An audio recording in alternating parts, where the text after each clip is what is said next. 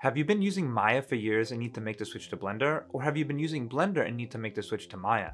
I've documented the entire process, with the end goal being this series to help anybody jump between either software. So with that, let's jump right into it. Okay, so here we are in Maya, and the way that I'm going to format this video is I'll start in Maya, go over a few things, and then switch to Blender so you can easily see how these skills and workflows are transferable between the software. I go through this on a regular and daily basis. I'm working in Maya all day at the studio, and then in the evenings, if I'm doing freelance, I'm using Blender. And then I also teach at universities where I'm teaching how to use Maya, and we're slowly starting to use Blender there as well. Let me know if this format works. Is it easy to follow if you're using either software? If not, let me know down below.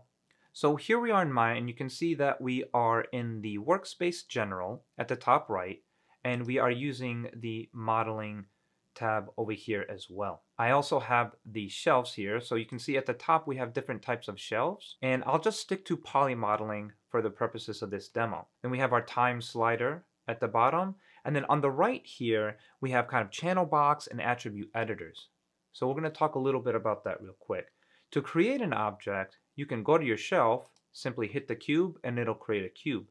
So I'll just hit the delete key to delete that. Or you can hold shift right click and create a cube here. To compare that with Blender, if I alt tab into Blender, here is a brand new default scene that always starts you with a camera, cube, and light. As you can see, it has similar workspaces here at the top. So we have layout, which just contains most of the tools that you would need. There is modeling specific, sculpting, UV editing, texture paints, shading, so on and so forth. Again, at the top, you can switch to pretty equivalent workspaces at the top. Now, the cube is already here, but if I delete this cube with just selecting with left mouse button and deleting, I can create any object with Shift A, and then you get your add or creation window. This allows you to create any type of mesh, curve, surface, metal ball, so on and so forth, including lights. It's basically how you create and add anything in Blender. So if I just recreate the cube here, we're back to kind of an equivalent way, an equivalent setup between Maya and Blender. Now in Maya, you have the channel box editor. This is essentially a high-level view of your positions and includes your history here, which you'll see in this view here. And then you have your display layers. If I hit Control A, this opens up my attribute editor.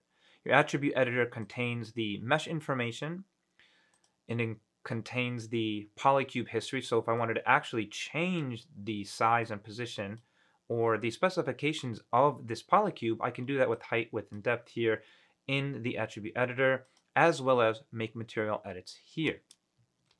Inside of Blender, the way that it works is you can see that I've created a cube, and at the bottom left, I have the options to change the positions and the size of this cube. So I can actually set this cube maybe to 5 meters here, and it makes it a 5-meter cube.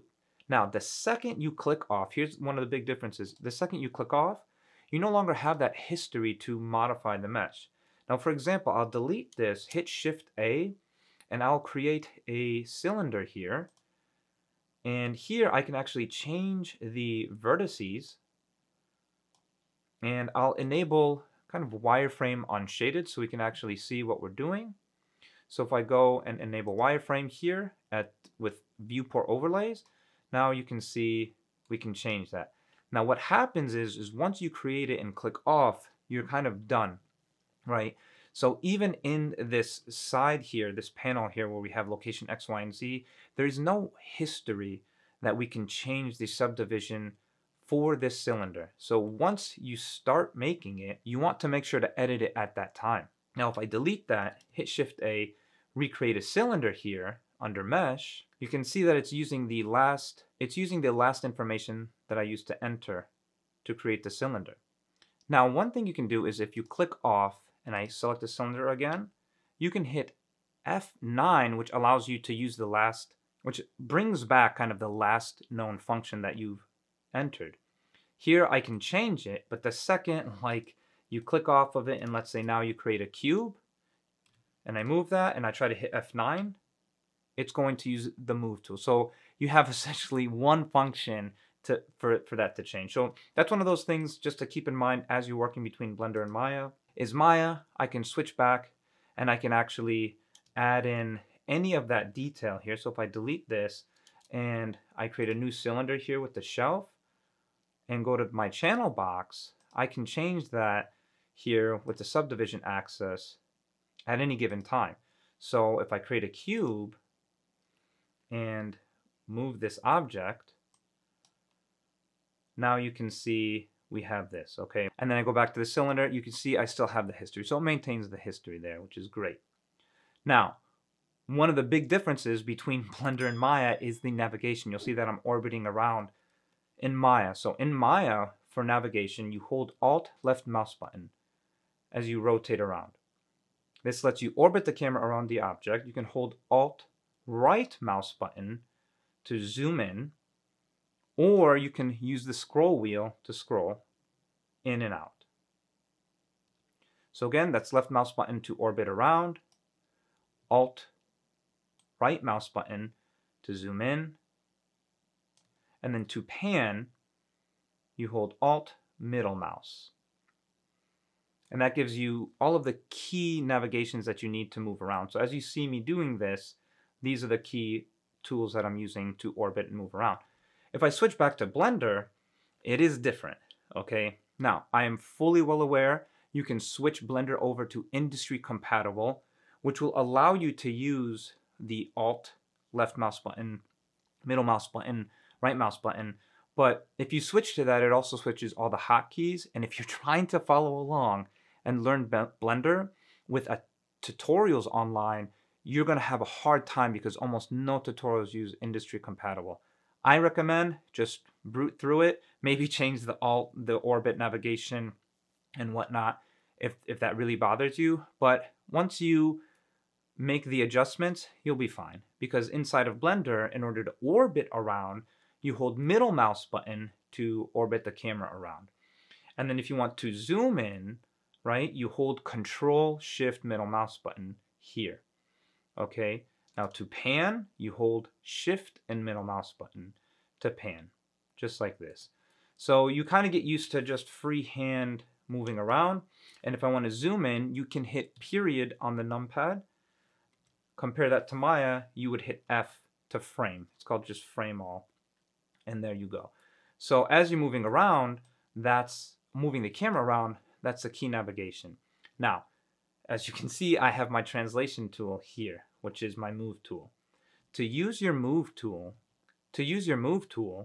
you want to use W to move. So you can see I can start to move this around inside of Maya. To rotate, I will use E. So now I got my rotate tool. And then to scale, it's R. Now that's based off QWERTY keys, so that's the Q, W, E, R, T. And then to select, you just go back to Q and you're good to go.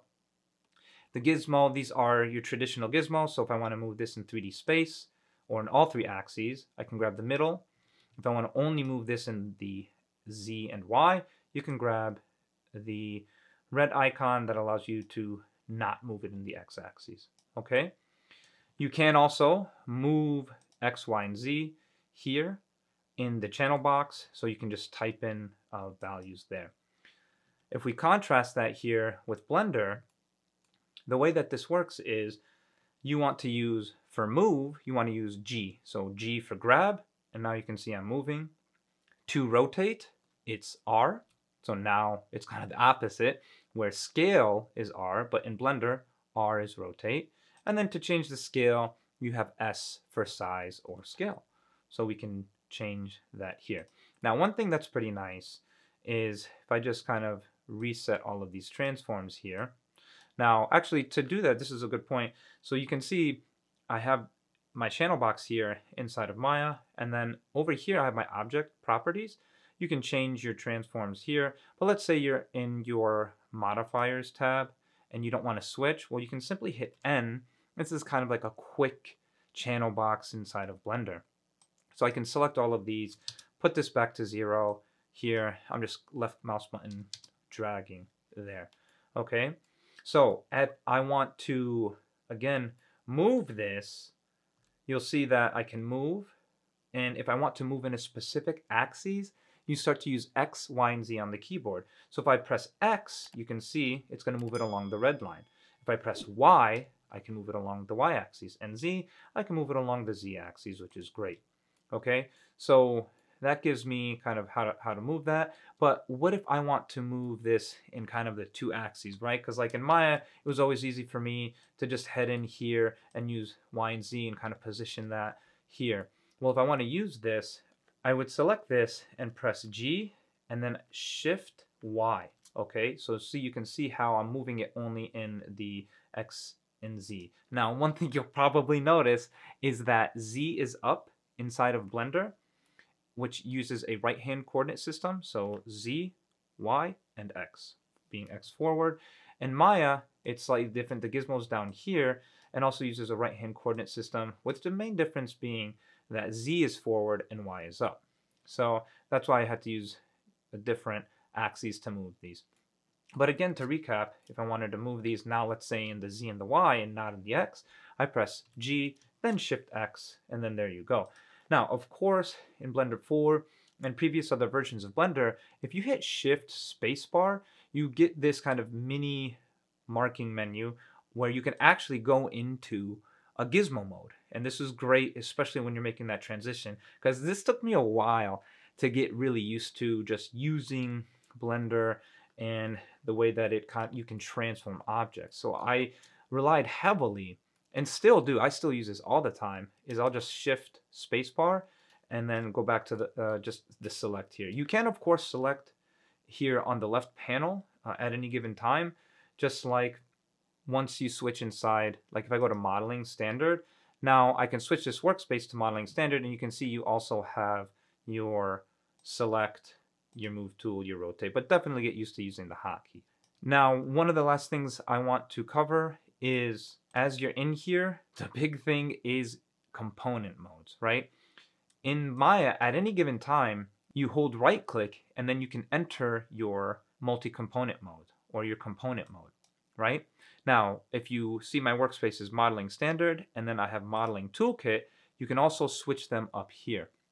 So this is great as I'm moving around, and let's say I want to select an edge, then I hold right click, switch to edge mode, and then I can start selecting edges. I hold right click, face mode, great. In Blender, you need to do what's called entering edit mode before you can manipulate any of the components here. Now, in order to do that, you can jump over to the modeling tab or the modeling workspace, and that will automatically put you in edit mode. Now, it doesn't really say, but now we can see the vertices, right? So just to make sure, if I want to enter edit mode, you just simply hit tab. So hitting tab, now I can start selecting vertices here, and with 1, or I can go into edge mode with 2. So this is kind of how I switch. And then 3, I can start selecting faces.